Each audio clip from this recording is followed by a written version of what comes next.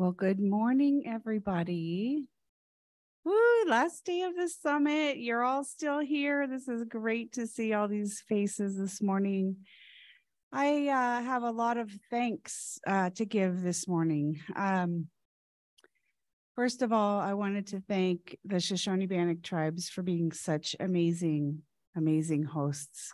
So can we please give them a big, huge round of applause? In particular, I'd really like to thank, and she's not here, but Louise Dixie has been coordinating all of these cultural presentations that you've heard from the Shoshone-Bannock tribes. And she has worked really hard, and all of her community has come together to support her. And I'm just really overwhelmed with gratitude for that.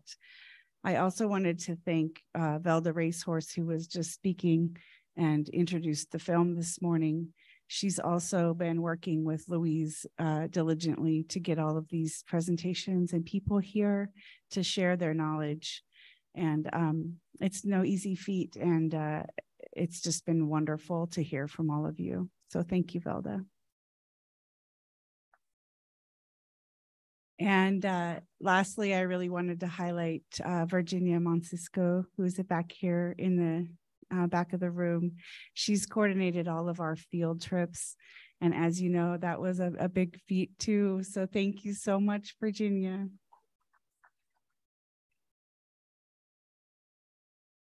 We can't do these big events alone. So there's been a lot of key players. And of course, we have our staff, which I'll acknowledge later, but our staff and our RTOC committee has been working really hard to make this a really good experience for everyone. So without further ado, I'll introduce our next session. If you look on your agendas, we have scheduled to talk about today's theme. And as you well know, the first few days have been to talk about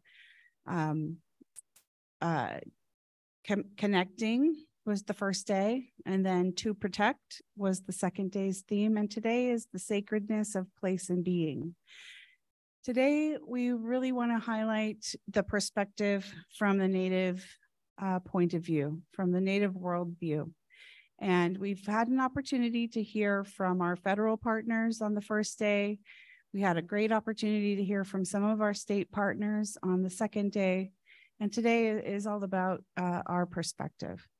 And I'd like to call up here from our Region 10 Tribal Operations Committee, Lewan Tyler, Russ Hepfer, and Cindy Marchand.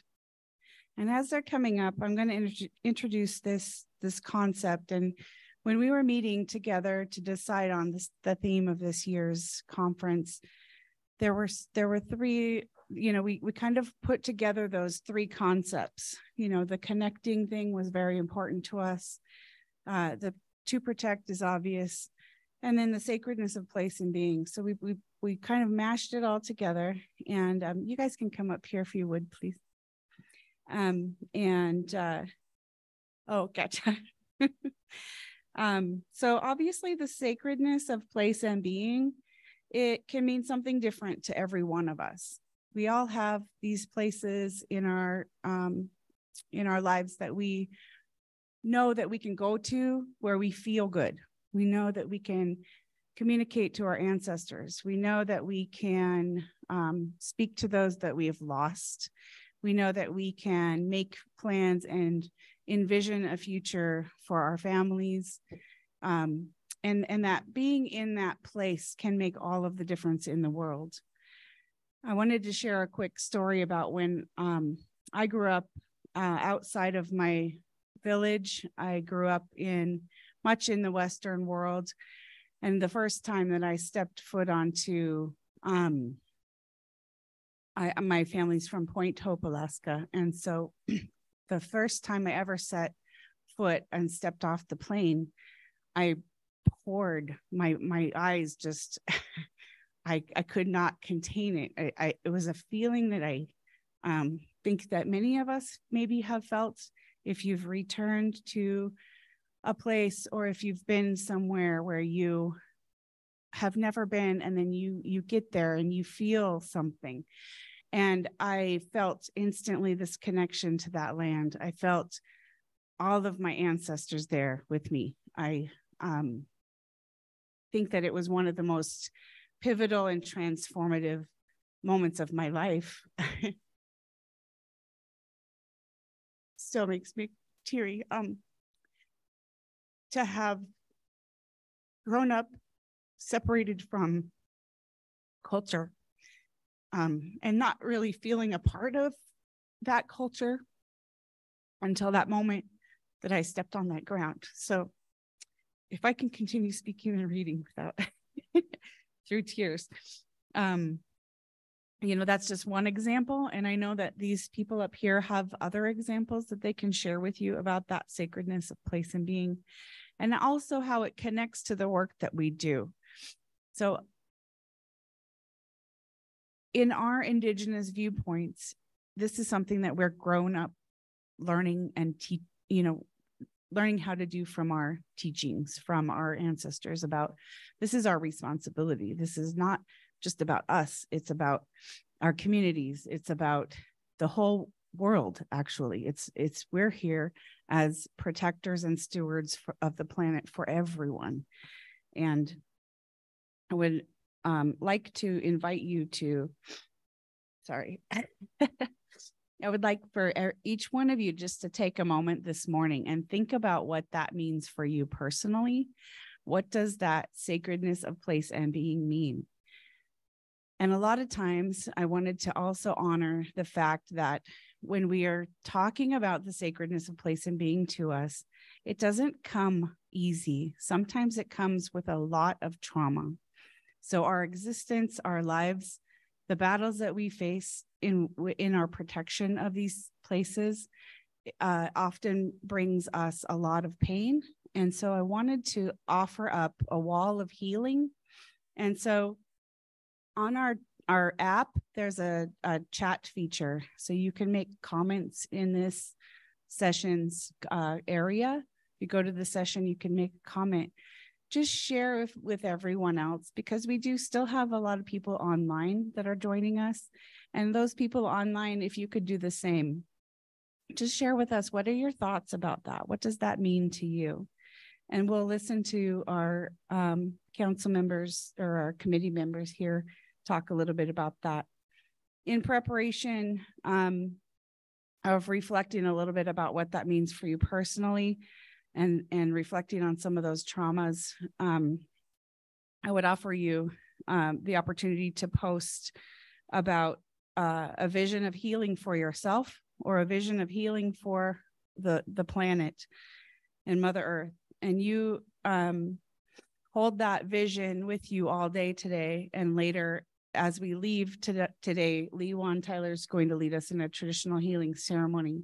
So maybe we can make that vision a reality for you as you depart this summit and carry it home with you. So without further ado, I'll turn it over to you guys. Thank you.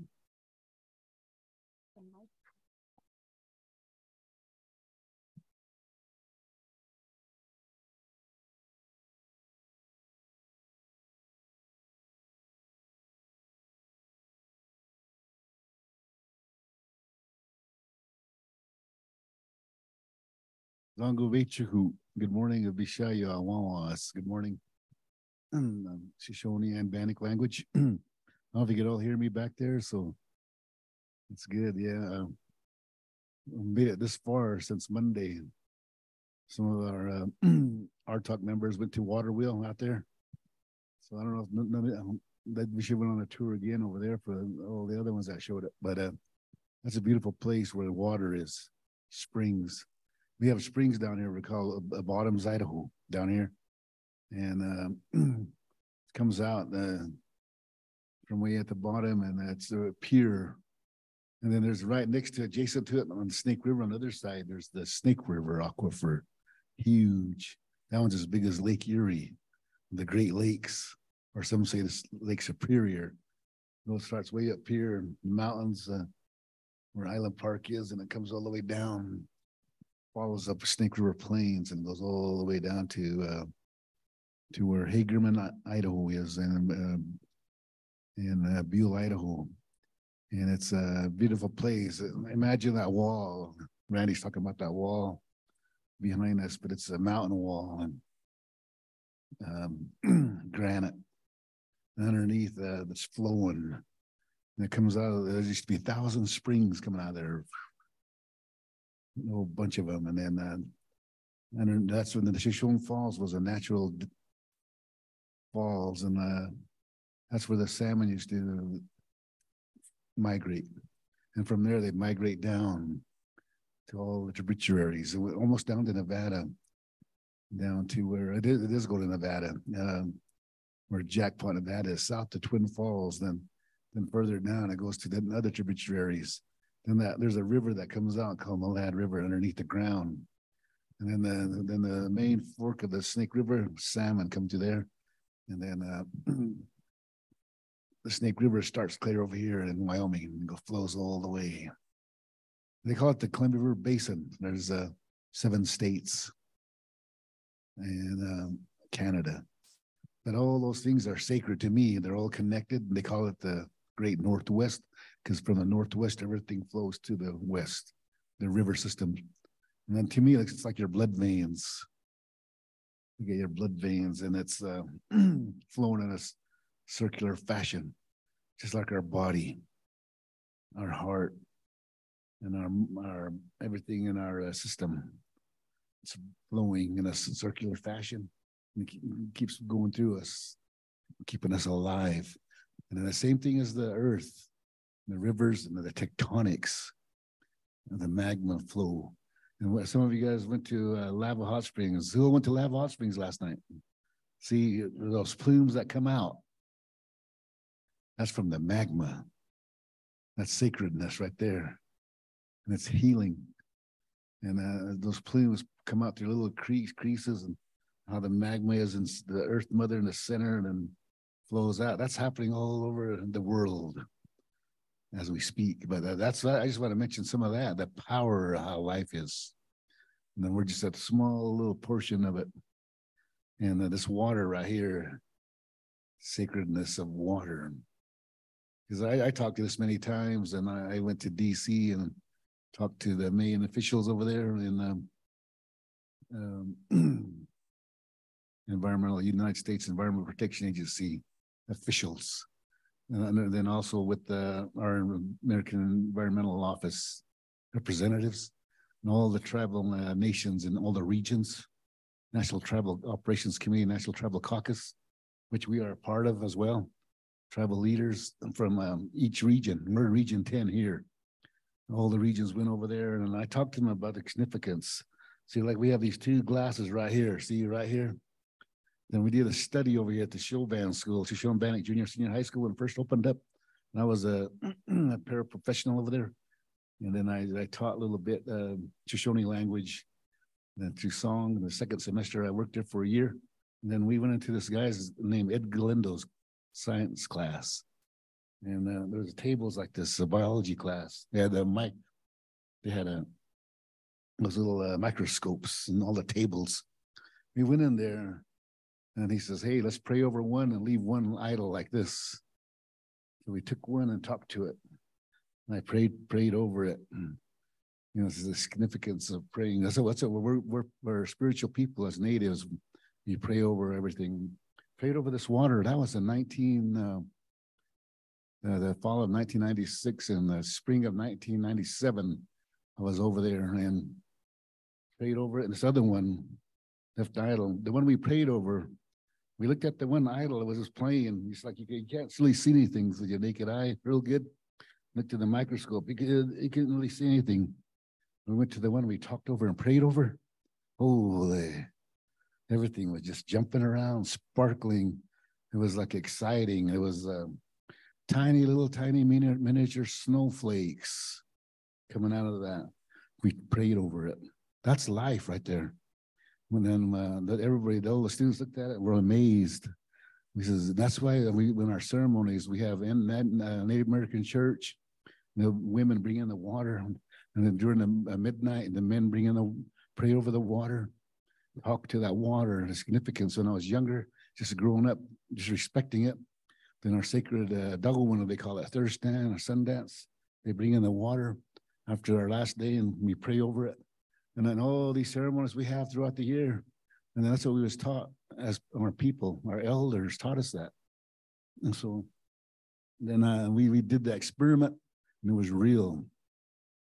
And so and that was amazing. The students at that time, 97, some of them that was there probably still remember it, but that's why that's important to pray and we don't not everybody we grew up that way due to the fact of the Belda was talking about her the history, you know, the different life. And but that area, I'm going to jump around here. That area I'm talking about, Hagerman, that's what they call it, and Buell, Idaho.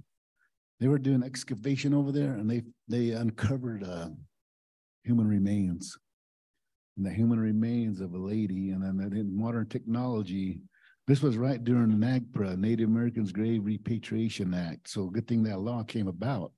And when they uncovered her that year, what I believe was 1996, around that era again, that time, and they were trying to experiment her and study her.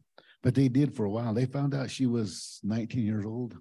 And they found out she was intact. They were lucky and they were excavating and they didn't damage anything, the burial site. And they carbon dated her and she was determined to be 12,750 years old. And she still had little artifacts with their elements as a young female would use at that time. It was made out of like buckskin stuff, like some of the regalia, like buckskin, and some of the regalia we were dancing with last night. Some of you guys seen that? Some of they still had them type of items in there inside, and so since NAGPRA came about, our people jumped right on at our leaders back then. I believe it was, I think Fred Ock sitting in here was, might have been a chairman then, with Velda right there on that table, companion there. And there was others, Claudio Bronco and Hobby Hewa. They jumped down right on it and says, hey, they did their repatriation. I don't know who else was on the council, but back then they brought the remains over and did a ceremony. My grandfather was part of that, but he's gone now. He passed on he was over 100 years old. But they tell us a little bit about it, but they tell nobody where she's buried. So that's kind of sacred too. Sacred of being, I guess you want to call it that. What he's talking about, sacred place of being. But that tells you our people were here for all them years. But the salmon used to run through there. The Dronomus fish, they call them, all the different types of salmon. Big giant sturgeon. When Kelly had, it's a sturgeon over there, water wheel, call him Stu. So I caught Kelly before he was walking out. See, he's trying to walk out. Hey, Kelly. but anyway, little Stu, some of you guys seen him. Hopefully. He swims around that pond. You know, it's a pretty big pond, but still he doesn't go nowhere. But you know, I don't know how long he's been there. But anyway, that's some of the stories about life, the water people of life of water, and up here on the land and the air, everything's connected as well as it all comes together. And so I'm jumping around here, but that's the importance of it. And then in a short time, imagine that. But that area, my late mother, she's gone now. She told me a story in the Indian language, and she heard it from her grandmother, passed down from generations to generations in oral history, legend. And they talked about that area over there. They talked about before humans were here. Talked about animals could speak, the sacredness of it, and then she said they were getting ready to do a ceremony. And they all came into the sacred lodge and animals. Ijapa was running it. Ijapa means coyote in our language, and Isha was the sub-chief. So Ijapa would be the main guy right here in the center of the lodges, and Isha right here, and all the animals are right here on both sides. The prehistoric animals, woolly mammoth, buffalo, deer, elk. She named a whole bunch of them. And then she said zebra horse. Then when I was young, when I was listening to this, and in my mind already, I was thinking, there's no zebras around here. I was thinking that. And then when that happened, later on, then the other animals, and then all the birds were sitting at the drum, a whole bunch of them. They're sitting around that drum, and they're getting ready to sing. Metal art, Hito, and then she named a lot of them. We did oil, magpie, eagle, a whole bunch of that beautiful voices we hear in the morning time when the birds are chirping and whistling. And then all of a sudden, boom, boom, boom, boom. Big giant guy came walking in, and it was Zoovich. You guys know who Zoovich is? Bigfoot, yeah, he was the big man. And he came in and goes, hey, how come nobody told me about this ceremony? And he was angry, and then he crowded himself up here right next to Isha. Nobody said nothing because he's too big. So then the dancing started going. Then they motivate him. They say they push him on a certain day and make him dance harder. And then he got dagutiai because they go in there with the dance without food and water. They pray and fast. They have different things happen inside the ceremony. And so he fell over and what they call it, what they said, he fell over, poof, dust come flying, laying there, and then he was all dusty, and he was out, and he went into a vision.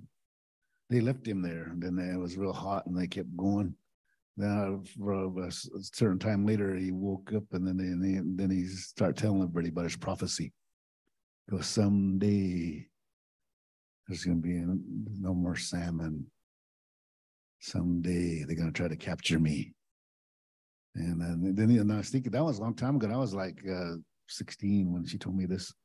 And then it was all told in Indian, and it was real hilarious how they, in Indian language, but in our language. And then they look at it now, there's a movie series capturing Bigfoot. Holy. And then now they've got the endangered species act, and our salmon are almost over here in lower 48 are almost depleted. That's pretty sad. And then I went over there later on. I used to work for Bureau of Reclamation, and I was help protecting the RTOC Dam. And because that's where they forced our people from Boise. They stopped them there at gunpoint.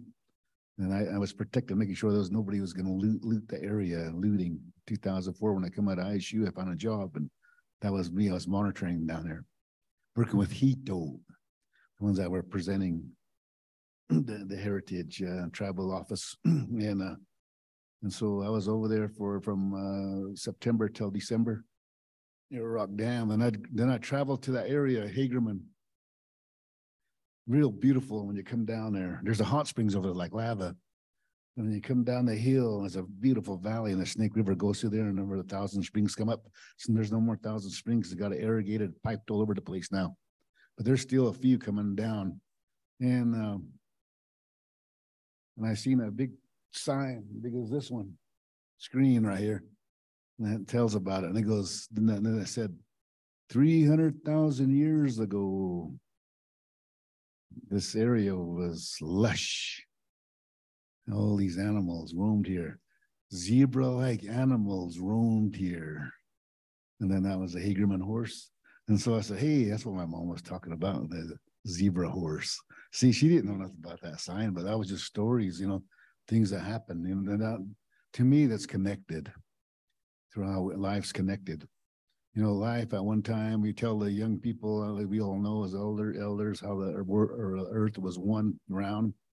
The continents were together. They still are, basically way underneath the ocean floor.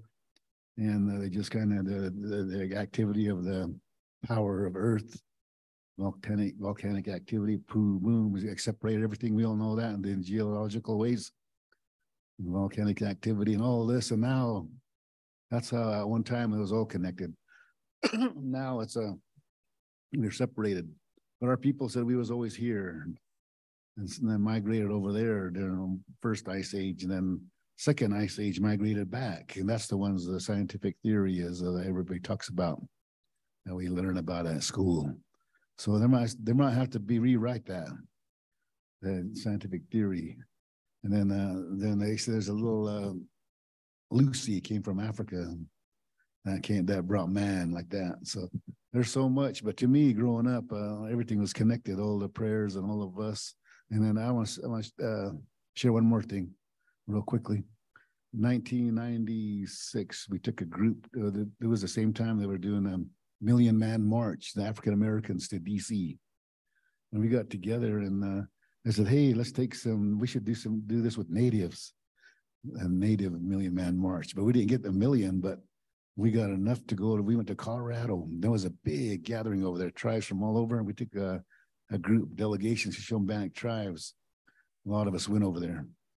And when we got over there, they were doing a ceremony, and then they were doing speakers. There was great speakers from all over.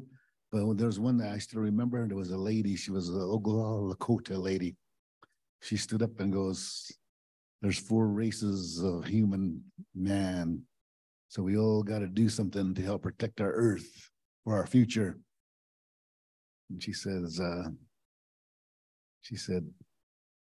the yellow man, she meant, I don't want to be racial, if nobody, the yellow man, Orientals, I guess, supposed to have knowledge and help protect knowledge. You see them now, they're so high tech and all kinds of knowledge, computers, etc.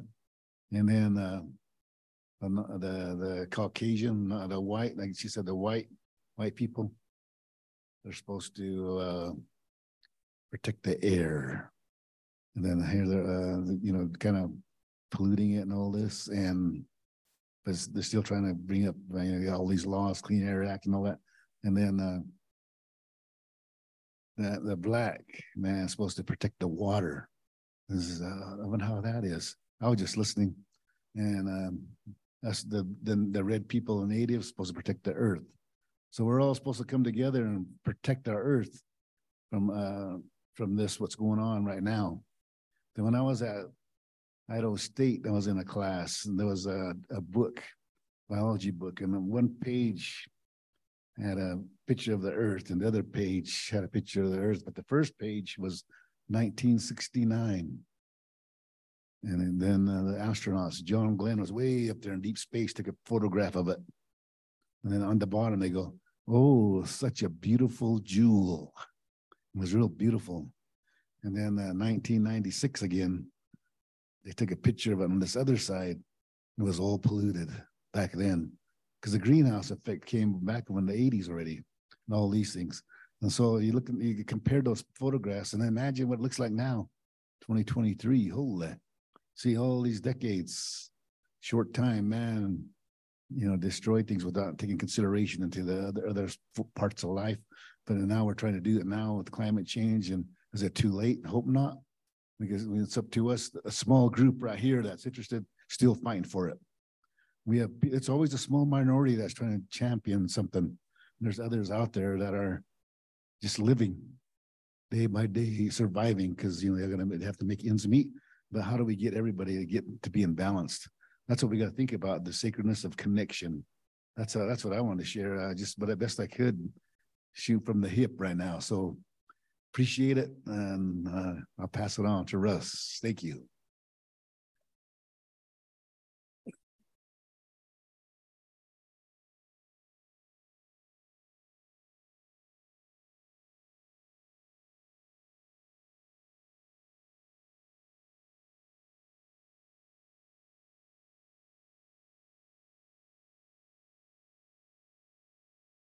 There we go. Thank you.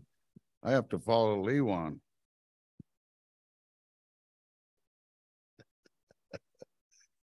Again, my name, thank you. Thank you, Fort Hall Reservation, for hosting this, for treating me very well. I will tell my community how I've been treated here. It's very important work we're doing here. My name is Pill Octon.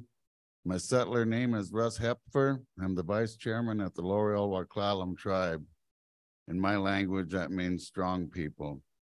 And you're damn right we're strong people. We're a small tribe. We're a small tribe of less than 1,000 members and less than 1,000 acres. We ceded most of the North Olympic Peninsula. Port Angeles, Washington is in my territory.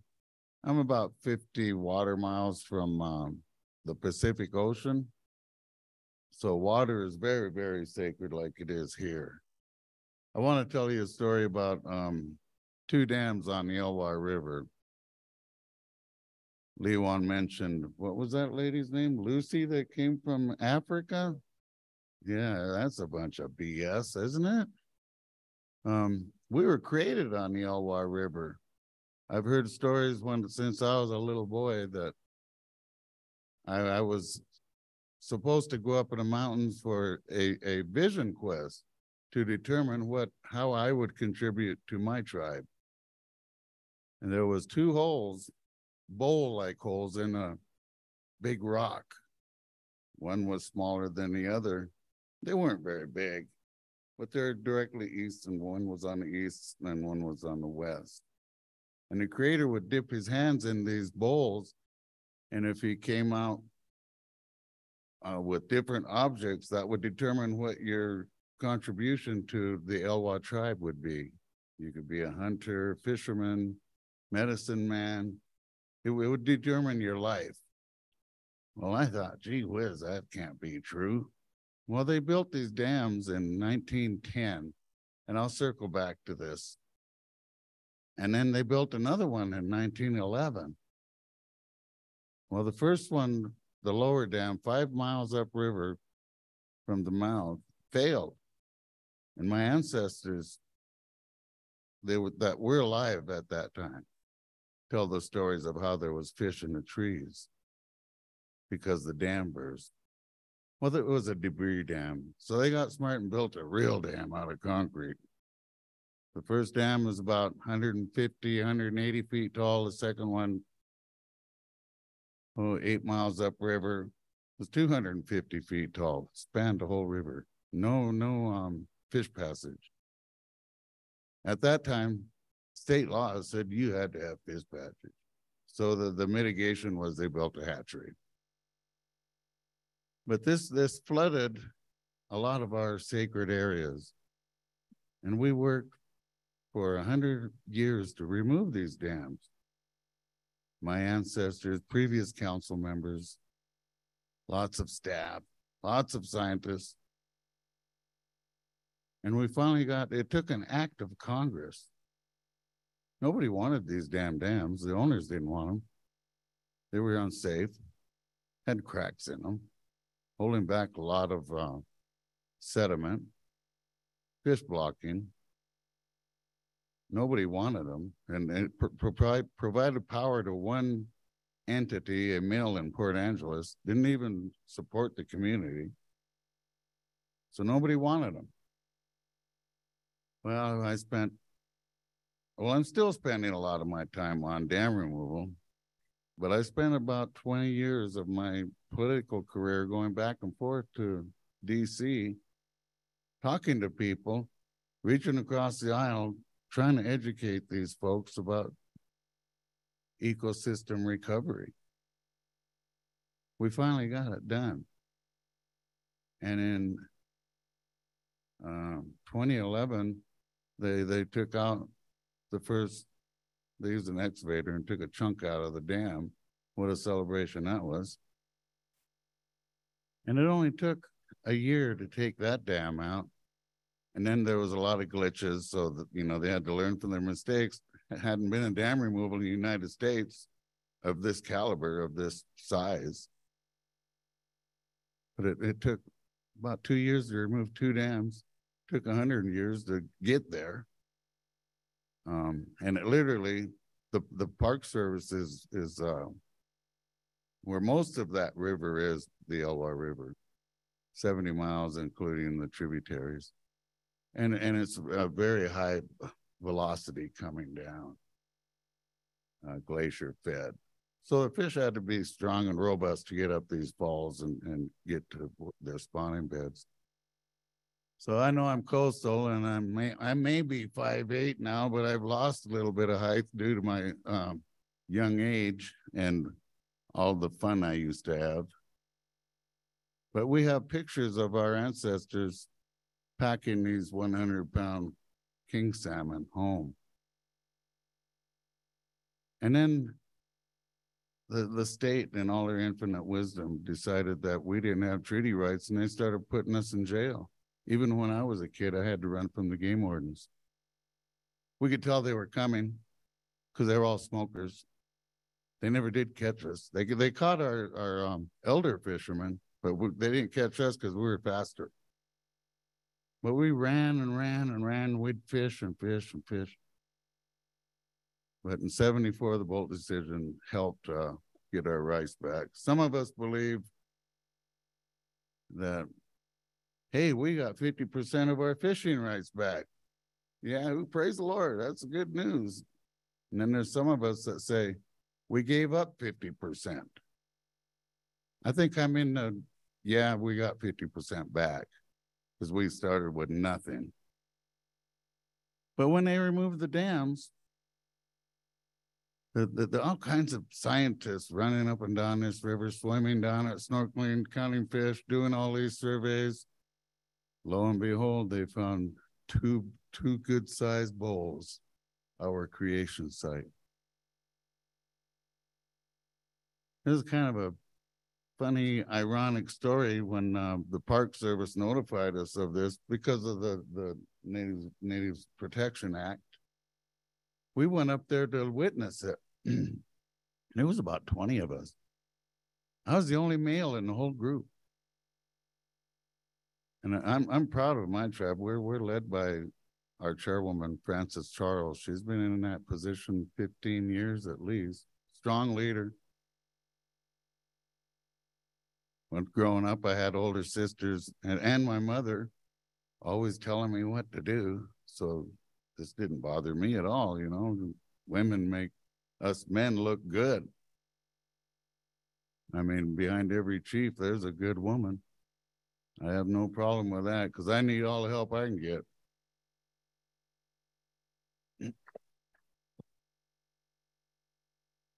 But when I witnessed this, I thought, oh my God, all these stories that I've been hearing are true. I'm from this river. I'm a salmon person. Praise the Lord, I'm a salmon person. Maybe I'm one of them 100-pounders. But it's an amazing story that's still alive. My mother used to tell me when I was a kid, she was on the tribal council. My grandfather helped found the Elwha tribe on the reservation. We got forced from our lands. We signed the treaty. My ancestors signed the treaty. They didn't know the language, English language. So it's still a complicated language. That's my first language. And I still have problems with it. But they didn't know the language, but they protected us. I think I'm the 7th generation from the signing of our treaty in 1855. And I just pray to God I do just a little bit of good that they did, because I have grandkids. They need to learn. I believe we've lost a generation of fishermen, fin fishers, because it costs money to go fishing and there's no fish. We're fighting over paper fish in the North of Falcon negotiations process that I'm also involved in. But my mother used to tell me, son, you have to help remove those dams. And I'd been to the dam, the lower dam. The lower dam was outside of the park and the upper dam was inside the park. I said, my God, Mom, how are we going to do that? To see how big those are? Yeah, son, but you have to do it. I said, I can't do that. Well, you will help get it done. I said, oh, okay. And then she was telling me the story about, son, we're from the great Northwest, lots of water, right? Lots of snow. Son, they're going to sell our water. No, how can they do that? I thought she was a crazy old lady. My mom was 40 years old, 39 in 1956 when I was born, and that wasn't a very safe time for that age of a woman to have kids. I consider myself pretty lucky to be here. But I thought she was a crazy old lady. Sure enough, we're buying bottles of water. I don't know how our ancestors were so smart. But it took an act of Congress. Literally, we would try to talk to the Park Service, the biggest landowner on the North Olympic Peninsula, about hunting, about harvesting, about gathering, fishing. No, they wouldn't even come to our table. There was no table. And it took an act of Congress to get them to a table. Well, now we're pretty good friends. We still have issues with them. It was the Park Service, the act of Congress for ecosystem restoration on the Elwha River didn't come with funding. It was just an act to remove it. So we had to find funding. And the Park Service stepped up the whole Western region, put $20 million a year towards dam removal. So they became our friends, but we still have issues.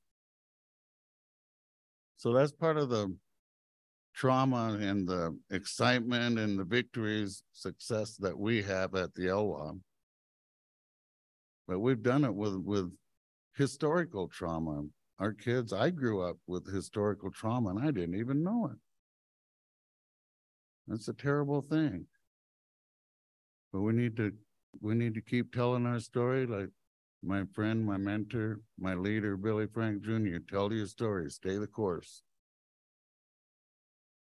I believe that it's going to take traditional ecological knowledge to save our world, our Mother Earth. They're going to have to start listening to us to save ourselves and them. I have another story. How much time do I got? 0? Well, next time you Fort Hall host TELS, I will tell my other story. I want to thank my elder down here. I love you. You reminded me of my sisters, and I got a little bit of how honorary you can be of the bus tour. So thank you. I love you. And I hope if I reach your age that I'm just like you. Thank you. Hotness in my language is thank you.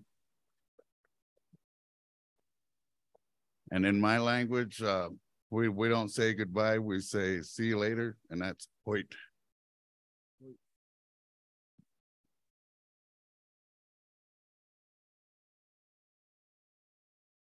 Good morning. Again, Cindy Marchand, Hawaii, Isquis, Kitapalks. I am from the Colville Indian Reservation. We are bands. We have 12 bands on the Colville Reservation. We were all just kind of brought into there. I am specifically from the Lakes Band, which actually goes up into Canada. And it's interesting that you say that, Randy, about coming back to your homelands. We actually had a big case for our hunting and fishing rights up in Canada. And we had a big celebration last year, June 10th. And a friend of mine who actually makes all my ribbon skirts, she went up to the celebration and she just kind of stood there and she said, I didn't know I was homesick until now. And so that just shows her geography of memory that she belonged to that place. Also, for that hunting and fishing rights, women can do anything. And I appreciate those words. I was the second lakes person to bring something that I had hunted across the border. I had got a ram, and I could get ram down in the US on my reservation, but just to be hunting in my homelands was just very sacred to me. And so I totally get that geography, your memory that you belong to that place. And I get it all through the river. We go along the Upper Columbia River. Next week, when I get back, we're going to be starting salmon ceremonies. And we have 4 of them that we all participate in. And we call these salmon back. They're blocked by dams. We put them in there, and actually they're living still. So our tribe is doing a lot of salmon work. But I think I just have a short amount of time, but I think I see still some EPA folks in here. I know other tribal folks. I'm probably preaching to the choir, but as far as sacredness of place, I know in my creation stories for the Colville tribes, for the Lakes people, us humans were actually the pitiful ones. We are not on the hierarchy. The land gives to us. Creator gave to us these animals. They actually sacrifice themselves to us. The berries, the water, all of these things gave to us. We're the pitiful ones in my creation stories anyway. And so when we try to protect these things, it's not just out of, oh, this is great to have some clean water and this is our church. This is who we are, because we need to give back to the land. I know last night, for example, I would have loved to go to your hot springs and see a different part, but I was on a language class. I'm a late starter. I'm in Silchine 1. I'm with the kids, and I'm okay with that, because is what it's teaching me is how to talk back to the land, how to thank Creator for what Creator has given me, this water, this food on the table. And so I'm very grateful to be hearing these words and being able, when I'm in my homelands, to speak my language and thank Creator for all Creator has given me and my family. I want to be able to call the salmon back in our language, and again thank the river for providing to me. And so I think it's very important for people to know, when we're fighting for these things, we're fighting for our life, for our spiritual being, and that sacred place is in our hearts, in the land, in the water, and in all of the people and animals around it, plants, everything. And so with my 5 minutes, that's my explanation of sacredness of place. That was amazing. Thank you so much, you guys. I so appreciate your sharing those stories.